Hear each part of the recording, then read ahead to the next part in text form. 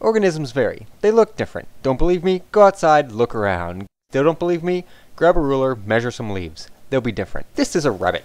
Some rabbits are slightly darker than others, some are slightly lighter. Some of the variation we see gets passed down to offspring. Offspring tend to look like their parents. More offspring are born than can be supported by the environment. In other words, things die. Some things get eaten by predators, some get sick and die, some just get unlucky and get hit by cars. Some of the variation we see is responsible for determining who lives and reproduces and who dies. Those organisms that are well adapted to their environment tend to live and have lots of babies. Those that are poorly adapted to their environment tend to die. These rabbits live on a white background.